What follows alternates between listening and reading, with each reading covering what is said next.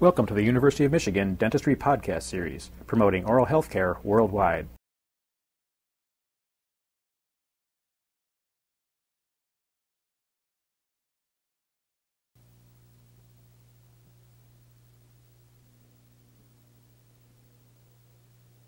The functionally generated registration we obtained incorporates complete functional jaw movements under actual working conditions by the patient. If we seat the prosthesis containing this wax registration on the corrected master cast, sticky wax it in place, box or enclose the registration itself, and pour an improved stone into that boxed registration, we can produce a positive template of that negative record. Then, if we mount this entire ensemble, unseparated, on a hinge articulator, we can retain that relationship and can set artificial teeth to that template. Since the facets on the registration were cut by the patient, they represent the exact range, depth, and individualistic character of his jaw movements. The surface tracings were made in the wax by the movement of the teeth against the occlusal wax and include all possible movements of these teeth. When artificial teeth are set to that template, produced from the registration, the artificial teeth should be in complete harmony in any position to which the jaw may move with the teeth which produced the wax negative. Therefore, the effectiveness or value of the functional registration of occlusal pathways depends upon the accurate formation of a template from that registration and the setting of the artificial teeth to that template. If the base of the corrected master cast was not keyed, this must be done before proceeding. Reduce the thickness of the base to about 1/2 inch and create a 45-degree bevel completely around the base of the cast. This bevel should be very distinct and prominent. Also, cut distinct notches on 3 sides of the cast in that bevel. These keys allow for remounting the cast for correction of post-processing errors. Clean the framework, the base, and the cast of all particles of wax, debris, stone, block-up material, or anything which might prevent seating the framework and the base on the cast accurately. Reseat the prosthesis on the cast accurately and sticky wax it in place to hold that position.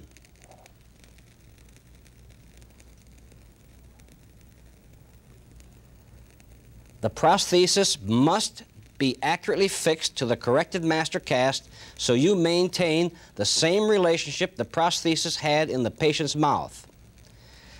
Next, we form a box or matrix of clay around the wax occlusal record. You can take some clay, plasticine, something that's very pliable, and you should not use wax because you may introduce heat. A very soft, pliable clay should be used. Form this into a patty and roll it till it's about 1/4 of an inch thick, and then cut it into strips.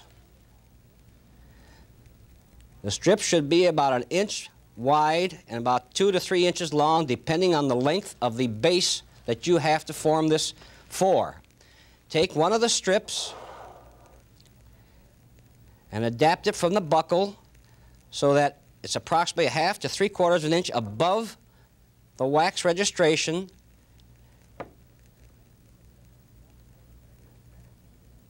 Take a second strip and form it from the lingual so that it joins the other strip in the anterior and the posterior region. Then seal that clay to the base or the cast with your fingers. Pinch it together, the anterior and posterior region, to join it, and then by using a cold number 7 spatula, start to seal this clay to the peripheral edge of your wax registration. At the same time you are sealing this, you can bevel it slightly away from the wax registration. You should also at this time include the occlusal rest and part of the occlusal surface of the primary abutment tooth. This will be one of the vertical stops in your finished mounting to maintain the correct vertical dimension. When we have finished sealing this wax, we will also form the same type of outline on the bicuspid on this side to include the occlusal rest and part of the occlusal surface, and the molar to include the occlusal rest and part of the occlusal surface. These will be the vertical stop areas in the finished mounting.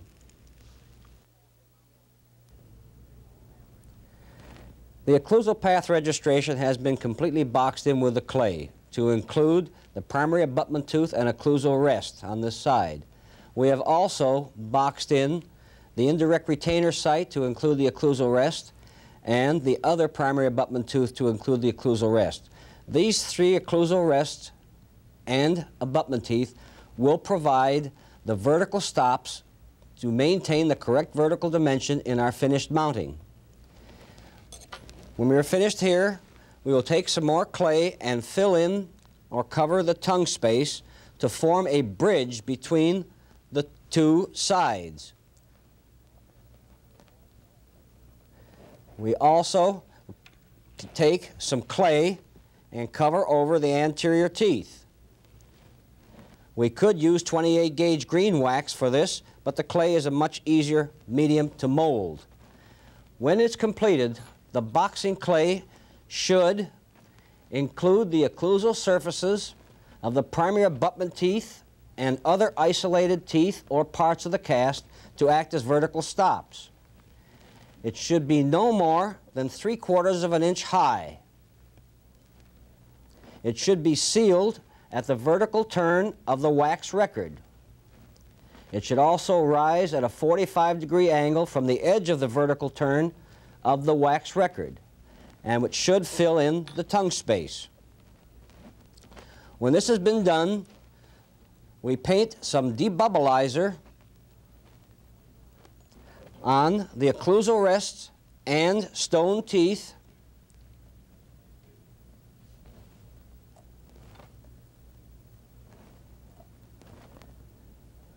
to prevent the stone from adhering to this when we pour it, and also some either debubbleizer or microfilm on the wax occlusal record to lower the surface tension before we pour up the stone.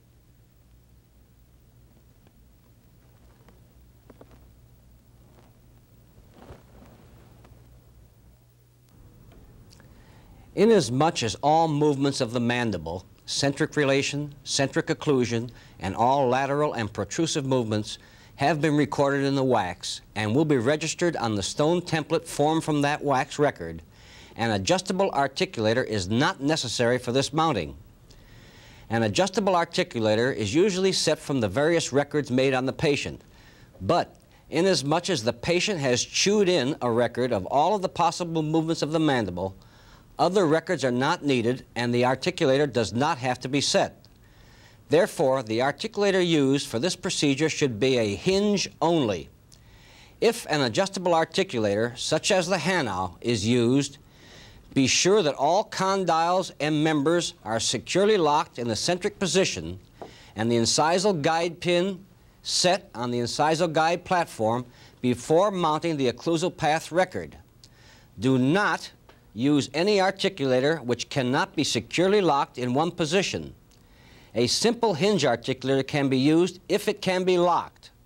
An articulator which uses a spring or anything else for joining the upper and lower member is an example of the type of articulator which should not be used.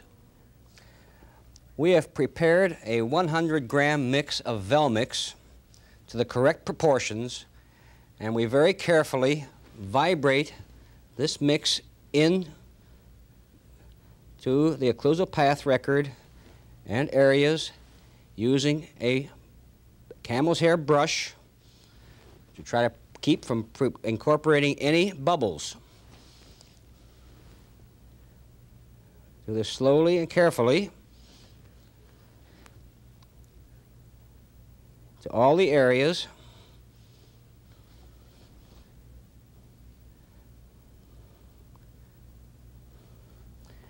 And once we are sure that we have the path record and the occlusal surfaces of the teeth and occlusal rests covered,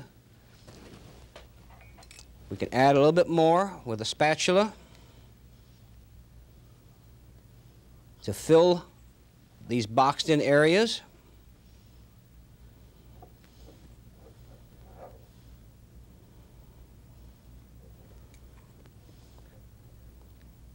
Just do this very carefully. And once they are filled in, we add a few little knobs or uneven mounds of stone to these surfaces, just in case they set up too soon. And then add the remainder of our stone, our Velmix, to the bridge that we have formed.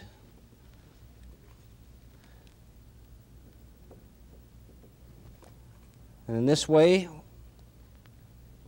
we actually form a Velmix template or bridge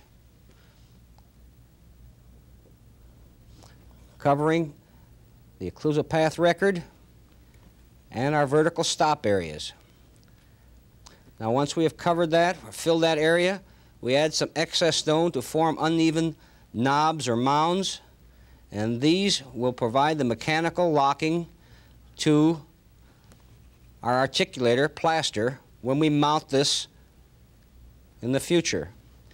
Do not separate this assembly before you have mounted it on the articulator. The entire assembly must be mounted on the articulator as it is at this stage.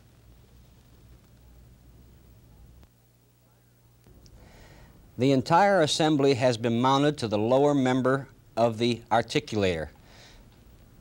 During the mounting, be sure to lubricate the base of the corrected master cast with Vaseline so that we can remount this after processing and correct the post-processing errors. During the mounting with the plaster, be sure to check between the occlusal template surface and the upper member so that you have enough room for plaster to mount the upper or the occlusal template to the upper member. We will proceed now to mount the occlusal template to the upper member. For this, we do not lubricate this stone. Just mount it with plaster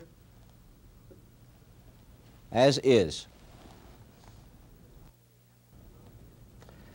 After the mounting is completing and the plaster has set, we open the articulator carefully.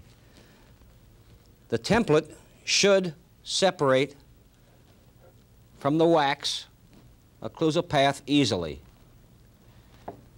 We want to remove all of the wax, not the wax, the clay, from your corrected master cast. Again, because this clay is very pliable and soft, it should come off very easily.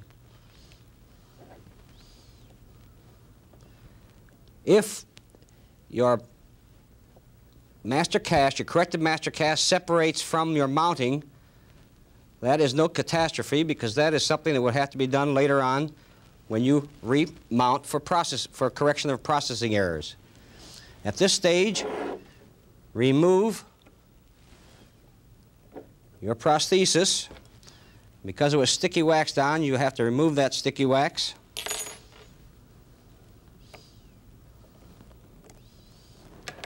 And close your mounting and check your stops. You can see the vertical stop on this primary abutment tooth where the occlusal template hits the primary abutment tooth. If we slowly turn the mounting around, you can also check the occlusal stops on the indirect retainer site where the stone of the template hits your primary abutment tooth there, and also on the molar. You can see how closely the Velmix stone of the template mounting fits against the molar. Now our stops are okay, so we will separate this again, open it up, and using a scraper or a knife, we'll trim away all the excess stone so that we can get a good view of the template itself. You can use either a sharp scalpel or sharp knife or a scraper of some sort.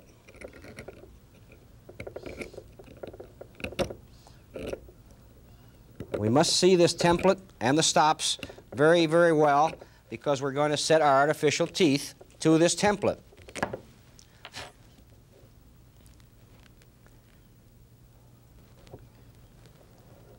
Now at this stage you can see how this template looks. It's bubble free. We have the stops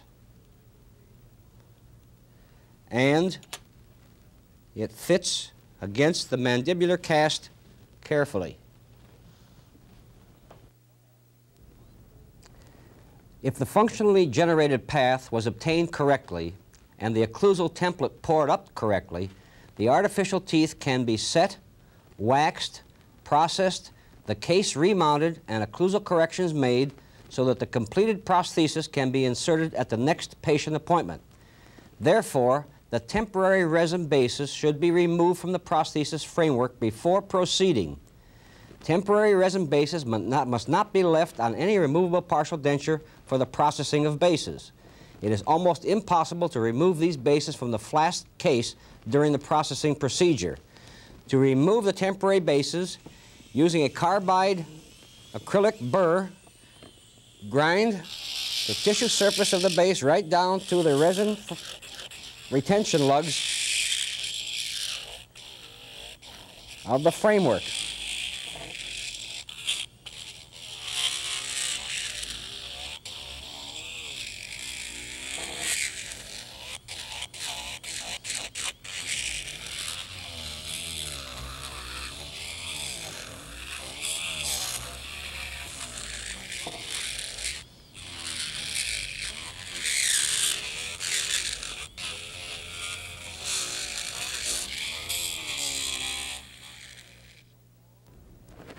We have removed the acrylic resin right down to the acrylic resin retention mesh of the framework. As you can see, is exposed.